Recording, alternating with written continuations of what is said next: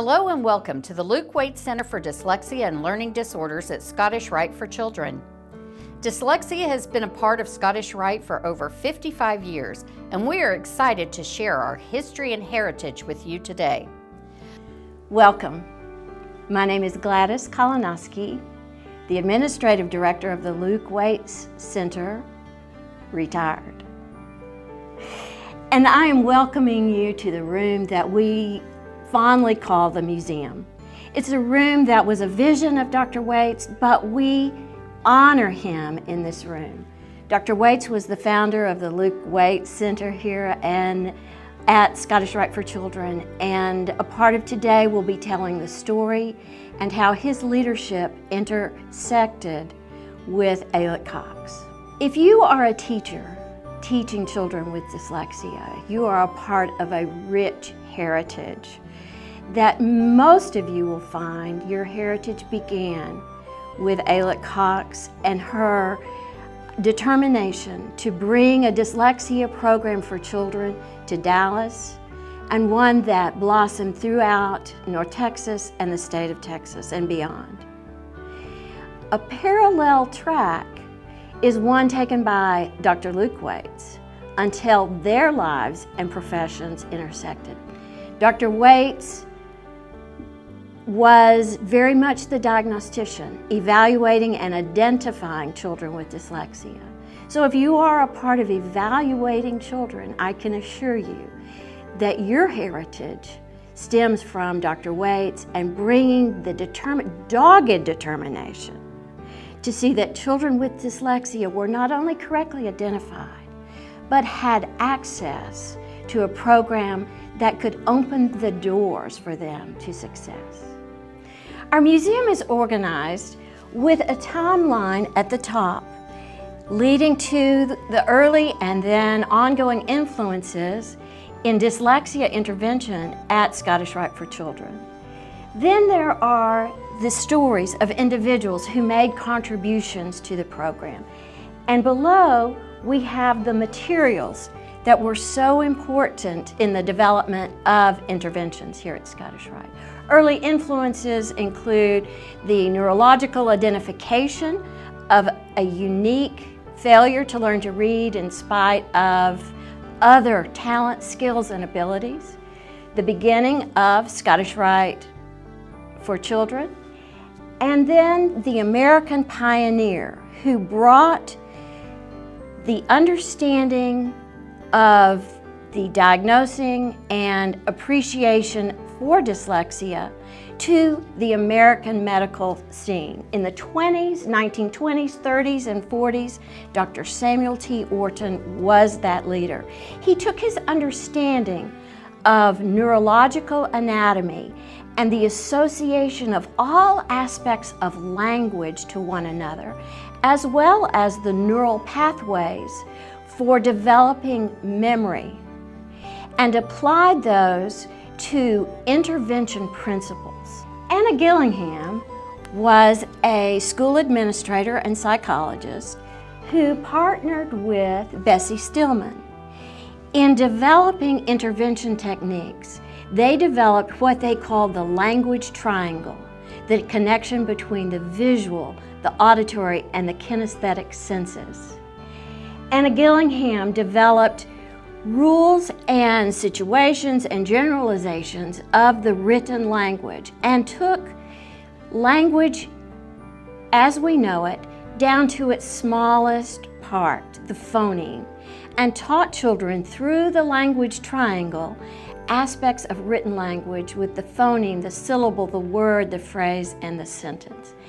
And then collected that information and organized it into what's known as the Gillingham Manual, or Old Red, the first of the Gillingham materials that form a foundation of later curricula development. So Stillman and Gillingham began training teachers, and their method of training teachers was a one-on-one mentoring relationship. And this was not one person sitting in a classroom with a master instructor. These women would come to live with you. stay with you daily, developing lesson plans for students, observing you teach those students, giving you feedback, as well as role modeling their expectations for you. So this program was developing in the 30s, 40s, and early 50s in the Northeast. By the early 50s, there was a Dallas family who had a young son who was not learning to read. And this family was determined to find help.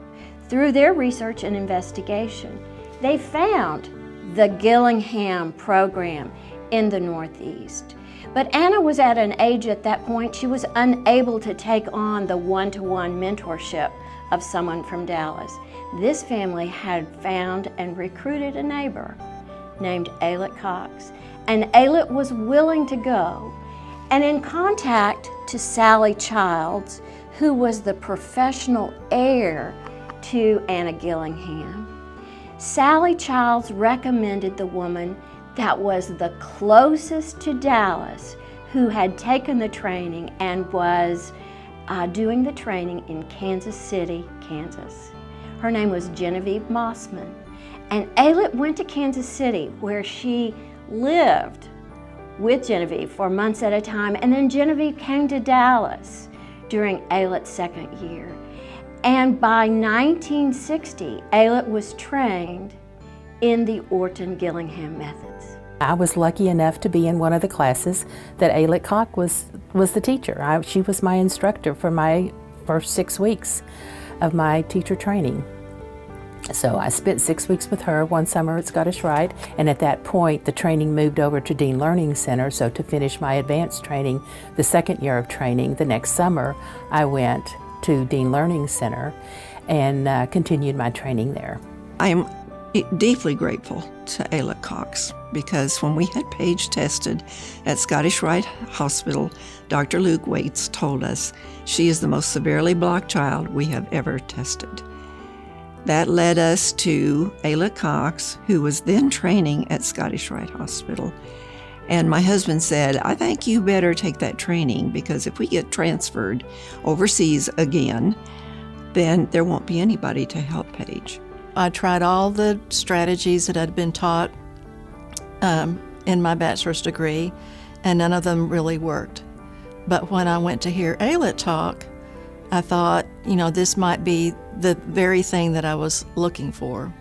And at the time, she didn't have a class that was when I could attend class, so I began my training at the Shelton School in Dallas. My fondest memory of her is when she was retired, and she came to Shelton when we were on Lover's Lane, and she wanted to volunteer and work with a child because she just needed that to continue that wonderful, rewarding experience that we have in working with these children. She worked with a boy that was extremely severely dyslexic. And one day in the hall, she told me, I don't know, Joyce, but I'm trying. And she did. She got a breakthrough with him. By 1961, the director of the Hockaday School for Girls in Dallas, Texas, approached Ayelet Cox and wanted to develop a dyslexia program at the Hockaday School. And they contacted Sally Childs, who was willing to come down and supervise that program, and stayed in touch with that program, coming down every year for 5 years to make sure the Dallas dyslexia program got underway. Ayelet understood the language like no one I have ever known in my lifetime. She was just able to teach without even looking at a note. She would, no PowerPoint or anything like we have today when we train our teachers. It's just amazing, the depth of it. And she wrote structures and techniques, put all of that information down so that we would have it. She was very precise and very systematic with the way that you follow those procedures, the way that they're set out, and you don't make changes, because that's what makes the difference for the students. And so you follow that fidelity to the program. In Ayelet Cox textbook, Foundations for Literacy, there is a sentence that's an answer to a question that she was asked by someone. Someone asked her, do you teach adults the same way you teach children? And she said, it's just the opposite. We teach children the same way we would teach adults. And she was such a strong advocate for our children and was very precise in everything that she did. And I think her precision is what has carried us to where we are now, with continuing with those procedures and that precision in how we teach children. She was so approachable, and if I had a question, she was just ready to answer it in a New York minute. She always had that answer on the tip of her lips. Sally Childs came to Dallas to work with AILET to begin training teachers in Dallas. And Sally's framework, if you will, because it was Anna Gillingham's framework, is to teach one-on-one. But what they quickly found, based on the strong encouragement of Dr. Waits, was that they needed to train more than one teacher at a time, because we had too many children that needed to learn this new way for reading instruction. Now, on a parallel track in 1961, Dr. Waits was at a meeting with the Dean of Pediatrics at Children's Medical Center, now Children's Health. And they were meeting with a group of members of the Junior League of Dallas over a volunteer project that was to be developed at Children's Medical Center. This was in the late summer of 1961. As the meeting broke up, one of the women, one of the mothers in the group, said to the two from Children's Med, Dr. Waits and the Dean, "It sure would be great if you were to develop a program to help children with their reading difficulties." Now, Dr. Waits was a pediatric neurologist for Children's Medical Center. But when he moved to Dallas in 1960, he brought with him a passion that had developed through the years. When he was at the University of Chicago in medical training, his mentor was in charge of evaluations for the young men incarcerated in the juvenile detention. And Dr. Waits saw his mentor do something unusual for a pediatric neurological evaluation. He had each young man read, and it struck Dr. Waits how the vast majority were either non-readers or very poor readers for their age. And it put on his heart that there were young people who deserved the opportunity for success. Dr. Waits had been at the University of Oklahoma Medical School until about 1960, when he joined the staff of the Children's Health Hospital. That late summer meeting at Children's Health led to some very rapid responses. In November, a group of parents that became known as the Vigilantes had a group meeting in a home. Just the name tells you the passion and the way these parents were ready to act in order to provide and fund and bring about a program for children with dyslexia. By January of 1962, Dr. Waits made a speech to the Junior League of Dallas membership. He always described what happened after that meeting. He spoke at the podium at the Dallas Women's Club. After the meeting, the line was up the aisle and out the door of mothers who needed help for their children and who were there just to ask, what about this, what about that? And again, it was a reaffirmation that there was a need for a program. By April of 1962, he had met through one of the vigilantes, Ailette Cox, and they began an intersection of working together. Dr. Waits said, "I will do the diagnosis and evaluation at Children's Health, and you will train the teachers at the Hockaday School. And the teachers will receive referrals from our clinic to them, and they will begin the treatment of those children there in the classrooms at Hockaday. And that began a wonderful relationship. He was always determined that if he was going to identify the dyslexia, there would be a place to send those children. Now, her first teacher training group was made up of 8 teachers. And there was some significant arm twisting with Sally Childs to get Sally to agree that these teachers could be trained in small groups rather than in that intensive, live-in, one-to-one type of training.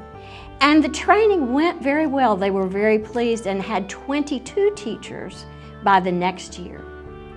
Teachers who began in the training with Ailett were generally those women who had been personally impacted by dyslexia. They were passionate. They had seen what dyslexia could do to their own family, whether a parent, a spouse, or a child, or themselves.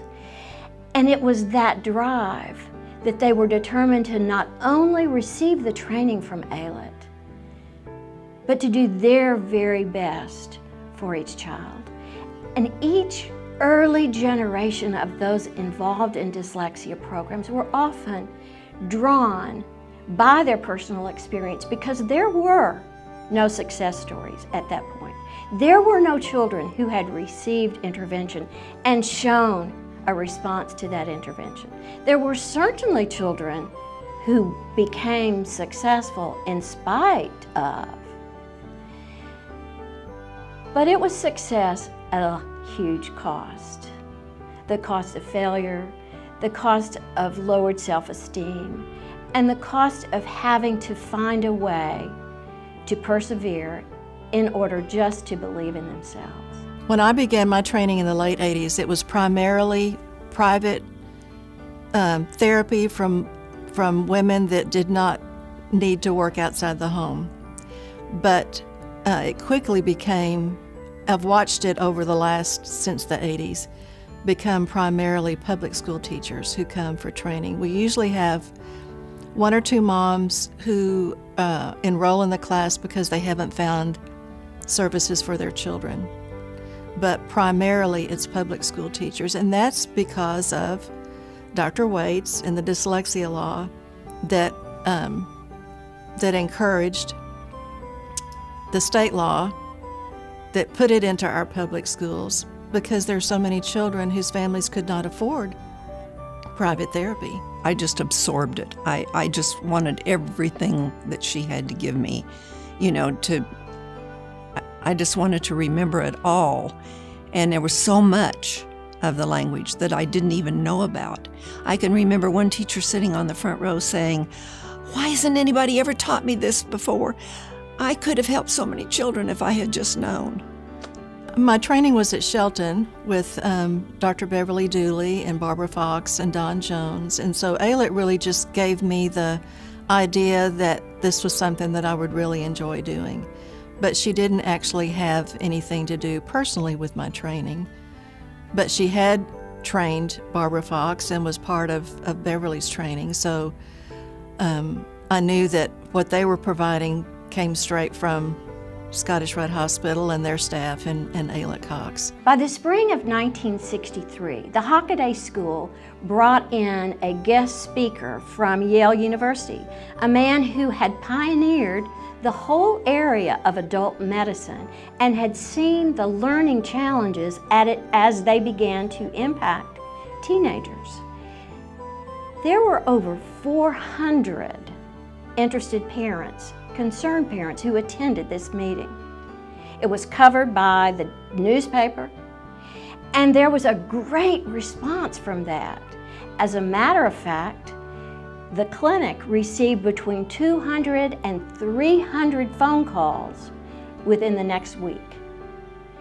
And the waiting list for evaluation jumped to 150 children. At Scottish Rite, We point to that and say, and that was the beginning of a waiting list at Scottish Rite. Dr. Waits had been at Scottish Rite for 3 years, 1968, and the hospital agreed to host a meeting of the World Federation of Neurology.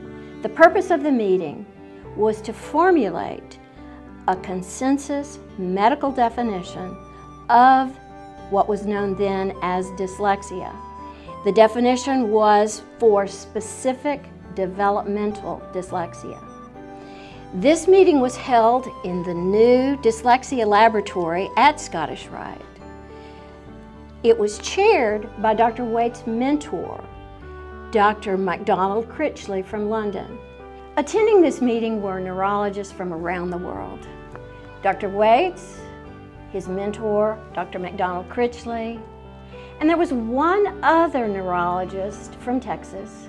His name was Dr. Stanton J. Barron. He happened to be my pediatrician. Because of Dr. Barron, Dr. Waits visited Abilene, Texas, my hometown, and brought with him evaluation of children with dyslexia. It was the opportunity for my family to determine why my brother, the youngest child of several sisters who were academically successful, was so gifted in his verbal abilities and yet could not learn to read. Dyslexia was identified, but there was no training for teachers. So my brother was faced with knowing he had dyslexia, but having no way to address it. So the passion from that event was my introduction to dyslexia within my family and led me to a career to determine that children would not only be identified with dyslexia, but would have the opportunity for the intervention that you're so involved in and so invested passionately in seeing that children get the help they need. By 1975, Dr. Waits made the decision to move the teacher training program from the hospital to the Dean Learning Center into an educational facility versus a medical facility. And during that time, programs began to proliferate. It was as though what had begun as a hothouse or a springboard at Scottish Rite was now creating offshoots of powerful programs. Lennox Reed opened the Nyhouse Learning Center in Houston. Carol Hill left Dean to open the Oak Hill School, as June Shelton had before her to open the June Shelton School. There was the program that developed in Lubbock, the Scottish Rite Learning Center of West Texas, that began a teacher training program, as well as the SMU Learning Therapy Program. Programs were proliferating, as were schools that took care of children with dyslexia. There, in addition to the ones I've mentioned, there was also Dallas Academy. And one of the publications that we made is this that I'm holding, and every trainer or author of a program wrote their story of how they began. And the very first one in the book is Alphabetic Phonics, and it was written by Ailette Cox. And so she's talking about the history of how she worked for over 10 years, from 65 to 75, to evolve the Orton Gillingham basic program into Alphabetic Phonics. So she talks about this history, and then what's wonderful is she talks about that she needed to revise the instant spelling deck to shorten and simplify Gillingham's drill pack. So Anna Gillingham's drill pack, and of course Anna Gillingham worked with Dr. Samuel T. Orton, is here in this very old box. Was given to me by Dr. Sylvia Richardson. And as you can see, it's very comprehensive. And so Ailette worked on that as well as many other things, and reached out to so many people. Emslick published this in 1995, and it's a wonderful historical document. My friend Karen Averett says it the best because she and I are involved in our accreditation organization, Emslick. And when we go for SOSET visits to accredit a course, the reading practice page might not look exactly like what I've been accustomed to, and the spelling practice might not be exactly the way I do it, but those children are reading and those children are spelling. And so it goes back to the Orton-Gillingham principles of instruction. As long as we maintained the standards and as long as we taught the science of the language, that there were multiple ways that we could teach different concepts. The Presbyterian churches, possibly due to some influence from Dr. Luke Waits, began to see setting up schools for children with learning disabilities within the church as an outreach mission. And a school began known as the Highland Park Presbyterian Mediative School, now known as Hilliard, at the Highland Park Presbyterian Church, and also at Preston Hollow Presbyterian Church. This was also a period when new variations of curriculum began.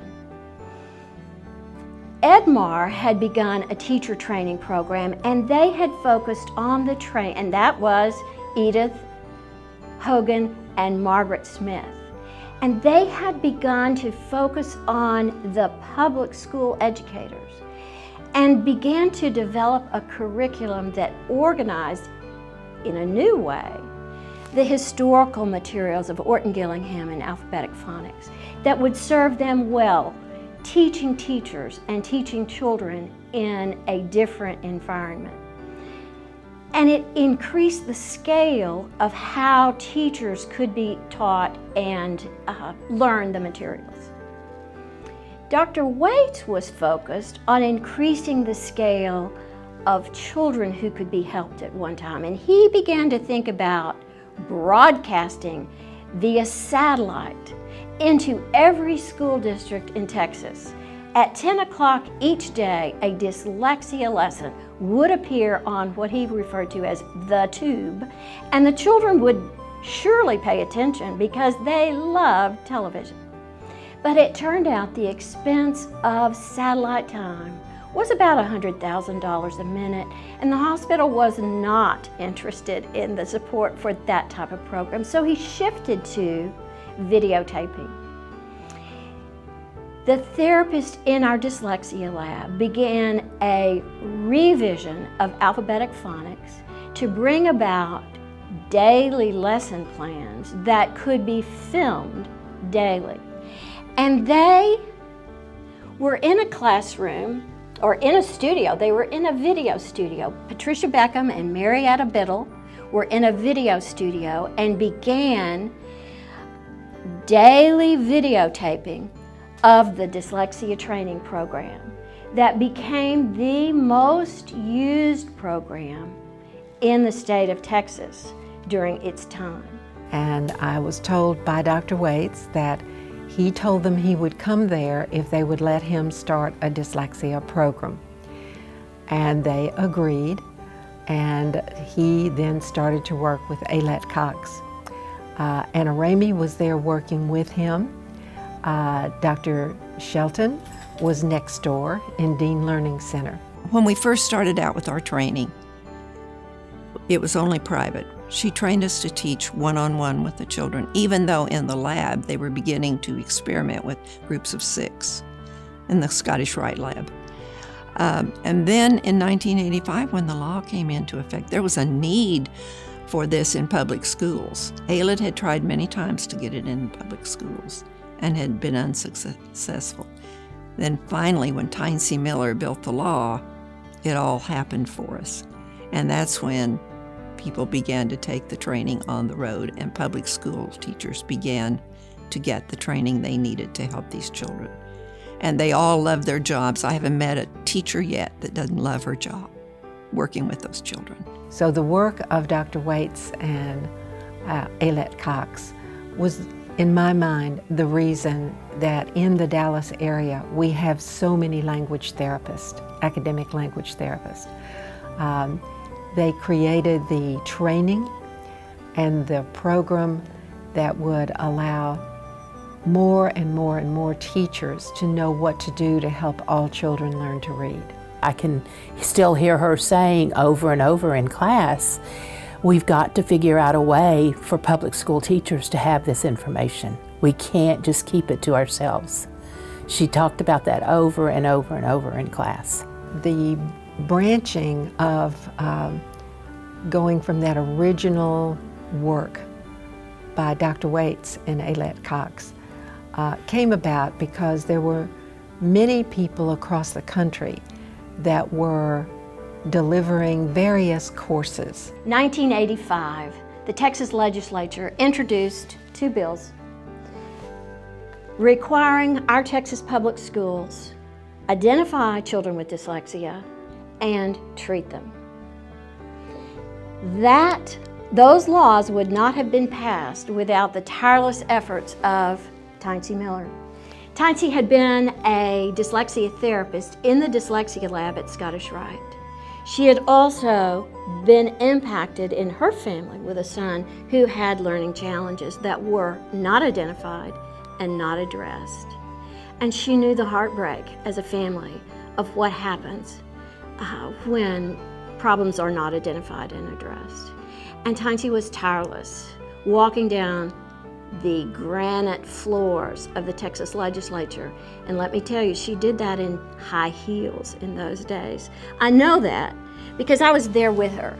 Here Tyncee is at the signing of the dyslexia laws, and along with her, there's one young Gladys Kolonowski making sure that Mark White signs those legislation.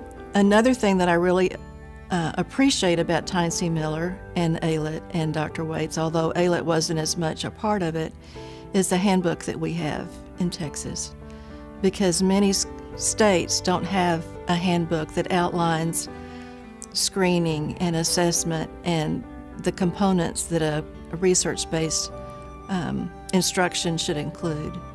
And so I appreciate that work that both Tyncee Miller and Dr. Waits had a part in. Tyncee was immediately appointed to the Texas State Board of Education and then elected to that board for decades, retiring only recently from the Texas State Board of Education. She made a difference. The Texas laws would not have remained on the books and would not have developed procedures and processes to identify and treat children effectively in the Texas public schools. Texas is known throughout the United States as the state with the first and best dyslexia identification processes and intervention programs, effectively addressing what was, for many children, something that was a barrier to their success. I will always be indebted to Ailette for not only for teaching my daughter to read, but also for all of the people and the students and the teachers that she has trained over this time. And I mean, all these programs that we have that are so wonderful, MTA and alphabetic phonics and Take Flight and basic language skills, they all come from the same Orton Gillingham lessons that Ailette taught us. And what a legacy she has left us. For certain, Ailette Cox and Dr. Waits are where we are, and Tyncee Miller are where we are today in the state of Texas. They were the ones who fought so hard for that dyslexia law. Just believe in what you do. You know what works. And that's the other thing that Ailette would always talk about was, you know what works. And if somebody is trying to influence you to do something different, you need to continue to do what you know is right. And stay student-centered as far as your focus. So after the 10 years at the hospital when they were developing alphabetic phonics, then individuals that had come to the hospital for the training wanted to take that back to their state. And so individuals like Judith Bursch at Columbia Teachers College in New York. But when others had come to the hospital for the training and then wanted to take that back to their home state, that's when the branches, and then Nyehouse Education Center in Houston contacted AILET to come to Houston and help them set up their training center. So that's how the branches got started. I don't think AILET ever knew the legacy that she would leave, on how many programs were fashioned after her basic program of alphabetic phonics that she wrote. I don't think that ever occurred to her. There was a time when little was known about dyslexia, much less how to provide instruction to students who were struggling with reading and writing. The seed was planted and roots began to form through the work of Dr. Samuel Orton and Anna Gillingham, who aligned multisensory instruction to written language.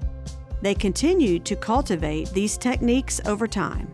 In Texas, the tree begins to grow when AILET Cox is trained in the Orton-Gillingham methodology and subsequently authors alphabetic phonics. As the trunk begins to form, it is strengthened through the support of Dr. Lucius Waits and Texas Scottish Rite Hospital for Children. From that auspicious beginning, training begins to branch out, reaching more educators across the state of Texas. Those who provide services and support to students with dyslexia in Texas can all trace their knowledge and expertise back to the roots of dyslexia instruction established by these pioneers in the field. One thing that AILET always talked about was when you form stalactites and stalagmites, that it's done one drip at a time, and that when you're teaching students, it's the same process. It's one drip at a time. You do it as slow as you need to, but as fast as you can. So that was, I remember her saying that over and over. And so never stop working with a student. Always continue to work, even if it's one drop at a time. You're going to get there eventually, or he's going to get there eventually.